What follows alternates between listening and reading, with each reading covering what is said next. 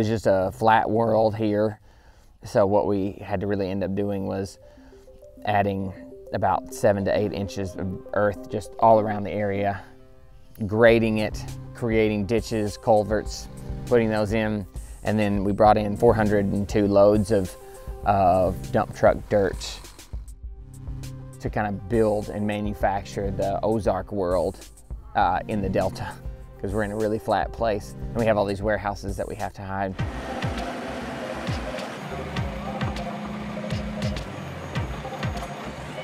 Man, we're gonna need a lot.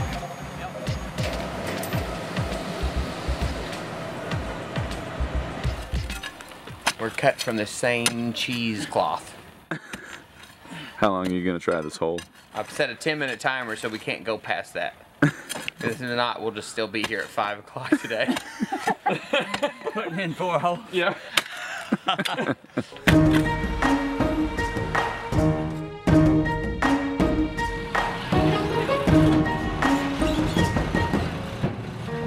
I thought it was crazy idea to build the world himself. I know that Jordan has crazy ideas all the time and then he does them, so I was like, okay, it sounds great. Even the initial thing, I'm just assuming it's like a couple facades and it'll be really quick, and it ends up being like this whole universe. So right now we have about 200 dump truck loads of dirt in here, and as you can see, we've started shaping the land to get it up to where we want it to be able to start facading it out to hide these warehouses. And we've started getting detail into some of the roadways. So we got a lay of the land, got the measurements of the area we wanted to build. Then we just went into Unity, but then we just built it really crudely. We just built elevations, and at that time we built like down 6 feet in the earth. I was like, I'll dig out 6 feet of dirt and then we'll pile it up and that'll be our mountains. And once we figured out that we were in a floodplain, that just completely wiped that out. We knew we would have to grade the whole thing and really build it up. That was a hard pill to swallow.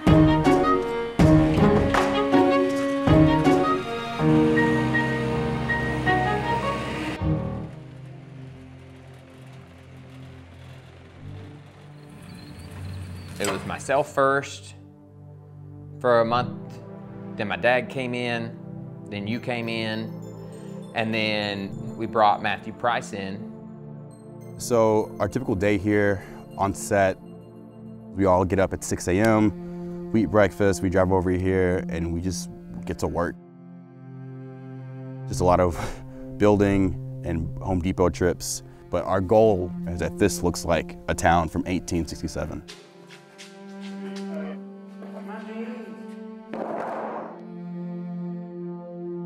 So while Jordan and the crew were building the set, I would be off in a corner somewhere on the set sometimes, working on the shot list. And those ideas would sometimes change where buildings were located. What are we checking out? We were trying out EG products, wire pool smoke. I'd also come to set and we'd try out other ideas. We got the smoke bombs and tested those out. Aaron's walking through. I mean, it's a little pink. Okay, when Matt's ready, turn back around and come through. I took the files to my computer and color corrected them, and we saw what it would look like as red, and we're like, okay, this isn't so bad. This will work nicely.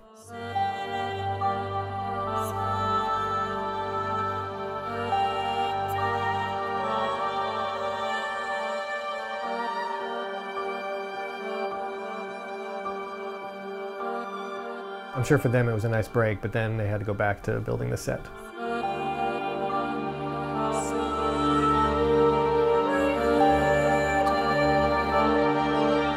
How many you putting in? Just one?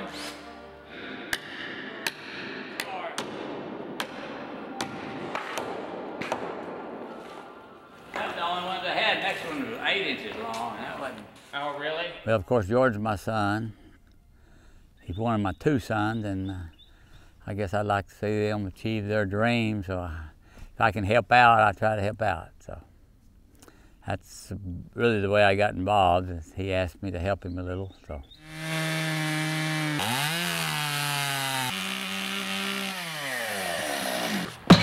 Don't hurt yourself now. Well, I try not to.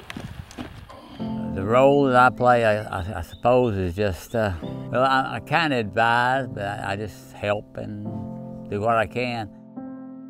I think he and I had been through a lot of builds.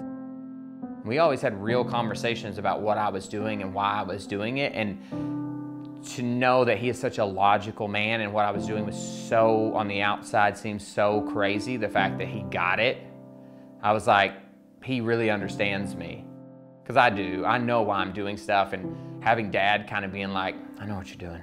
It's kind of like cool, even if he's the only one. He'll give me a problem, and I like to try to solve the problem, just how you can make something happen or be creative, and I think that's part of it, solving some of the problems he comes up with. It's just kind of a project that doesn't have blueprints, so we have to kind of improvise a lot of times and fly by the seat of your pants, so to speak, I guess. We just make it up as we go. So it involves a lot of trying to think ahead to avoid problems and to make it as quick and easy as we can. So whether that's my job or not, we just work together, I guess. Foreman, emotional support.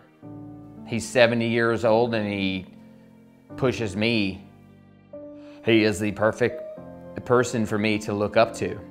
We don't come from much, so like all we have is our integrity, all we have is our work, all we have is us. And this is just how we exist, and it's fun because it was what we had to do, and now it's what we get to do. And now all of that work, people are starting to understand, like, oh, they do everything and they'll do it with nothing.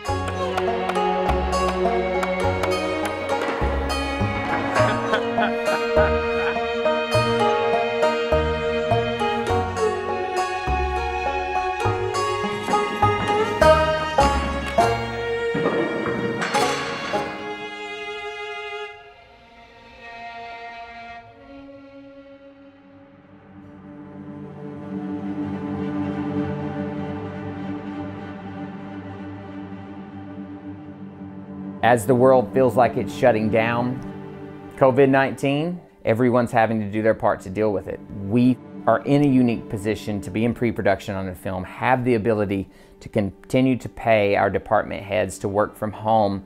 Now, you'll see us continue to post daily updates because my dad and I and Matthew and Aaron live together and we go to work.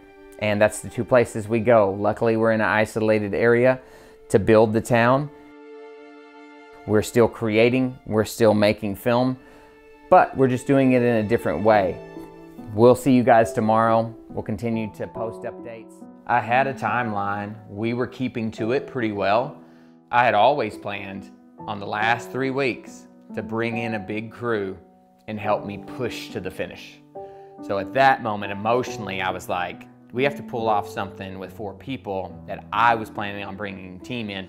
So the last like 2 months of this thing was just agony.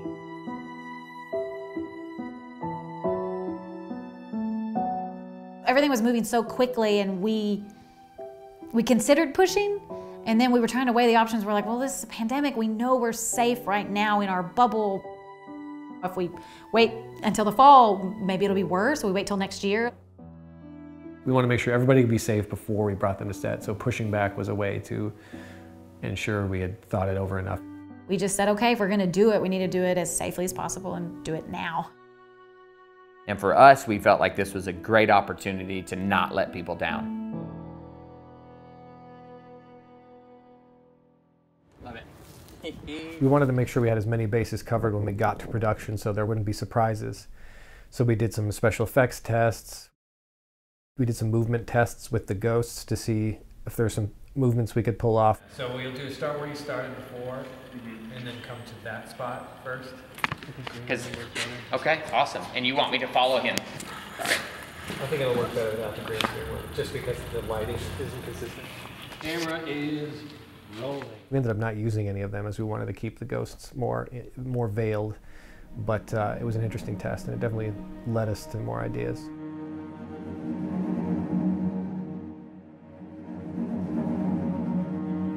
That's great. Like Matt won't even stand up when he films. Someone get me a water.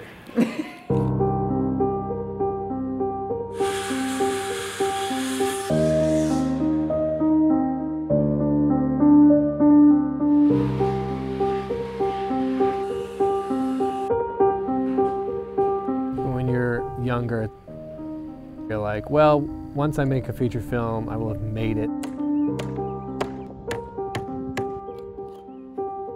Everything changes so gradually